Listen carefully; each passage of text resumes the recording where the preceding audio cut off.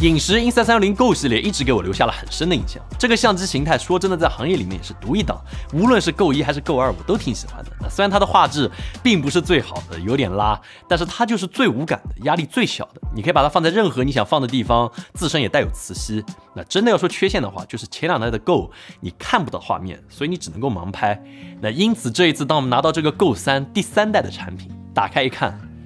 我唯一的想法就是这个拇指相机真的是被 Insta360 给玩明白了。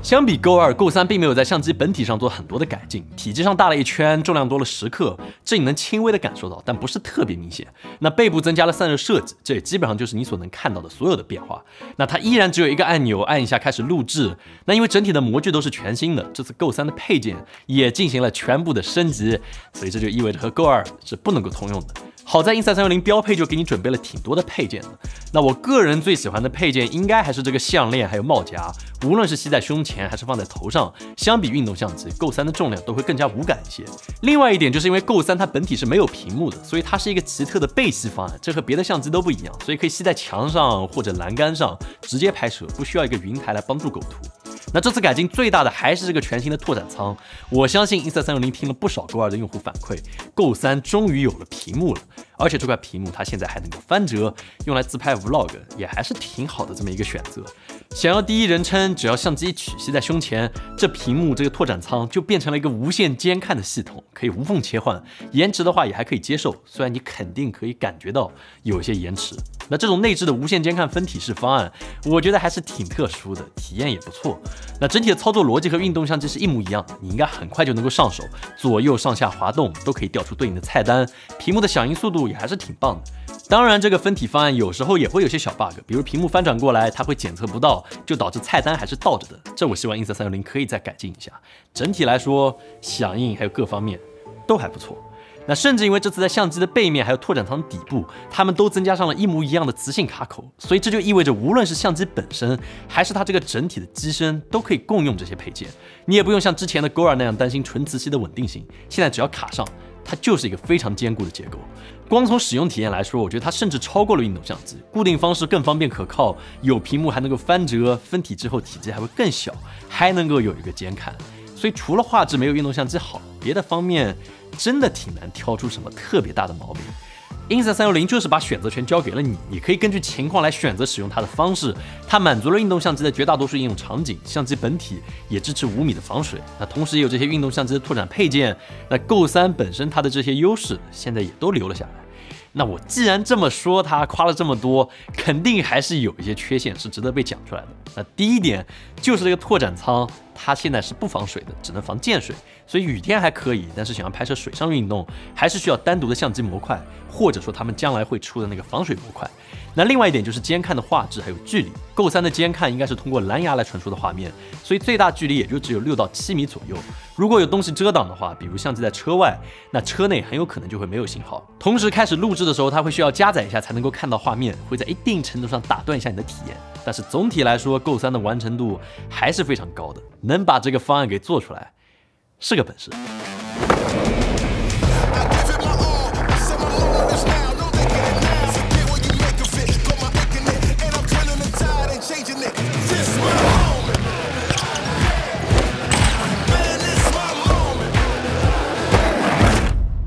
参数上相比 GO 2，这次 GO 3并没有明显的提升。那没猜错的话，应该用的还是祖传的和 GO 2一样的传感器，有点遗憾。但是镜头光学上做了一些优化，相比 GO 2画质会有一个提升。你可以看一下这个对比，你能看出来吗？那 GO 3现在最高可以记录 2.7K 30帧或者 1440P 50帧，拍摄自由比例的话，最大能够采集 3K×3K 的分辨率。后期可以在软件里面自由的选择横屏或者竖屏。那同时这次 GO 3也给了你码率还有锐度的调整，所以你看这样的画面就不太容易出现这种过度锐化的情况，这都挺不错的。除此以外，还有一个比较奇特的点需要注意，就在拍摄升格视频的时候，它只有9:16这一个画幅，也就是竖屏构图。那 Insta360 给的解释是因为传感器性能的原因所导致的，所以你想拍摄16:9的升格视频，就只能把相机竖过来拍，然后后期 App 会根据陀螺仪信息把它自动变成16:9，但是监看的画面就会变得很小，所以挺奇特的一个问题。但是总的来说，画质上它和 Go 2的差距不大，只要光线充足，拍出来的画面还是很够看的。像这种都是用它拍的。那当然夜景你就不能指望它有多好了，真的会有很多的噪点。那你也不能指望它和那些运动相机或者旗舰手机去比，这就不是它的定位。你想买它的原因，如果你要买的话，那我觉得你更多考虑的就是易用、便携还有快速记录。那虽然说我内心是真的挺希望影视能够把它的画质变得更好一点，至少能有个4K， 但是这代 Go 3的这个2.7K 就是它的极限了。那不过在过热方面，这一代 Go 3相比 Go 2要好了非常之多。Go 2基本上拍摄30分钟左右就会出现过热的情况， Go 3实际体验下来之后，相比 Go 2确实好上不少。在室温25度左右的环境之中，连续录制1个小时，扩展舱干没电了，相机还能够接着录，所以基本上不用再担心过热的问题。但是千万要注意的就是，这时候相机会变得巨烫无比，是真的烫，因为它需要散热，你有低温烫伤的风险，不能长时间握持它，这个没开玩笑。在防抖方面 ，Go 3是通过缓存更多的帧数来实现的，所以延迟会有区别，但是好处就是裁切不会变。光线充足的情况下，无论拍摄什么题材 ，Go 3的防抖都还是挺不错的。那当然，夜景情况之下有一个弱光增稳的选项，就是牺牲一下曝光来换取更快的快门速度，来提供一个更加稳定的画面。那你可以自己看一下对比，评判一下它的效果怎么样。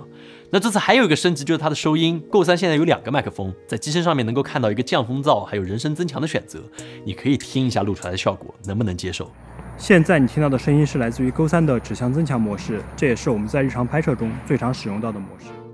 Go 3的音质在我看来，对于日常记录来说，声音还是挺饱满、挺好的。但是如果是骑行的状态，自行车或者摩托车，哪怕你开了降风噪的功能，还是会有一个明显的风噪声音。好的，现在是降风噪模式，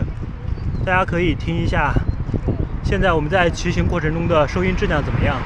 所以你想真的隔绝风噪的话，还是需要准备这么一个胸毛，也不对，它因为这么小了，也不叫胸毛，叫什么？胡子。